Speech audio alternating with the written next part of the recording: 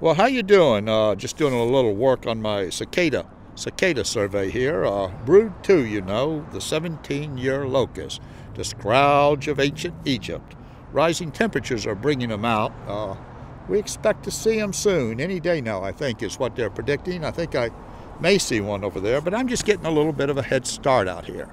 You know, the emergence of cicadas are just one evidence of the rising temperatures here in River City. We're down here on the river, and as you can see behind me, the shad fishermen are out in force. The shad, as you know, was an important commercial fishery in colonial America. Why, George Washington and Thomas Jefferson themselves spent many a happy day on this river, right over there, right on the end of that dock, where they set up shop and caught themselves some dinner while they ruminated on the future of the new republic which they had just brought into being.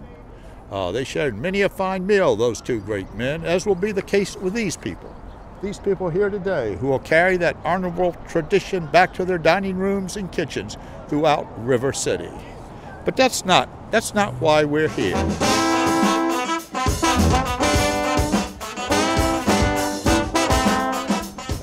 As the weather heats up in River City and the clothes come off, it presents a challenge to those of us in broadcast news when we have to mic up folks to capture talking heads.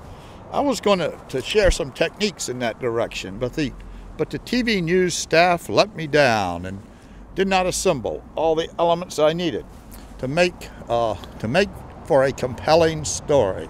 So now we're going to switch gears, and I'm going to talk about whistles. As the weather heats up, many of us will head afield, and we may find the great outdoors is fraught with danger. We could fall out of that boat down there and drown, or be attacked by a wild bear while camping in those woods up there. In any case, you should never go afield without some device to call for help if you need it. Of course, we all have cell phones these days, but cell phones aren't always reliable. We could drop them in the water down there. They could be eaten by that bear up there, or the batteries could just plain die. That's why anyone who goes afield should carry a whistle. Today we're going to look at two from my extensive collection. Both were made by the Acme Whistle Company. The Acme Whistle Company. What the hell? That's over there in England. That's England across the ocean.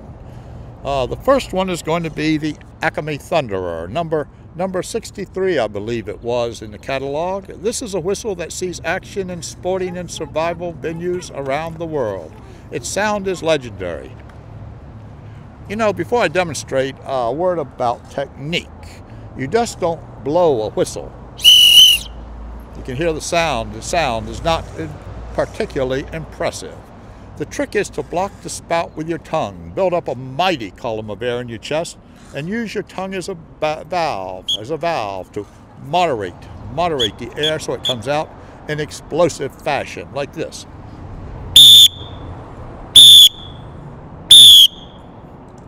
Now the second whistle I'm going to demonstrate is one connected with the most tragic story in maritime history, the sinking of the Titanic.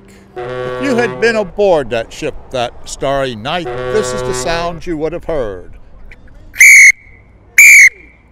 As the crew frantically tried to herd you to safety, or to your doom, as the case may have been. By way of disclaimer, this isn't the exact whistle, of course. Those they were using went down with the boat and are at the bottom of the ocean. Of course, they may have retrieved them and sold them to a rich dude for a tidy sum. But these aren't replicas either. This was made by the Acme Company, the same company that made the whistles they use on that ill-fated ship that slipped beneath the waves and into history over 100 years ago. This whistle was made on the same machinery and presses used to make the original, and for all intents and purposes is identical. Identical. Now, from my extensive whistle collection, I would have to say that of these two, I would choose the standard Thunderer, I believe it's 63 in their catalog, over the Titanic version.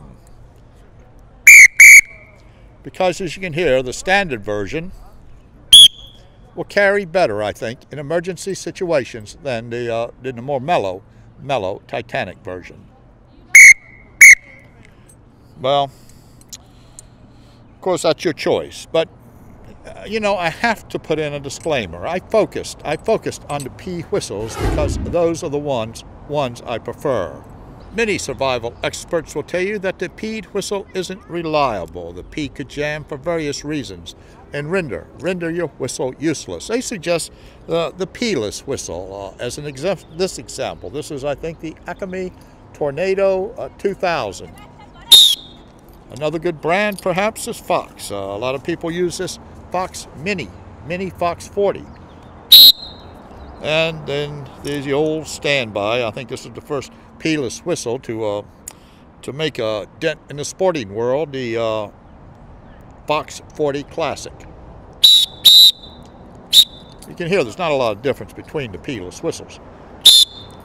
I don't know. I personally prefer the craftsmanship and tradition of the brass P'd whistle. But before you buy a whistle, for survival situations, I would suggest you do your homework and pick the technology that suits your personal situation. You probably will go with the plastic, whatever. Huh. Anyway, the sun is setting. The sun is setting on TV News Badge, and that concludes this presentation. I hope you found it interesting, and thanks for stopping by.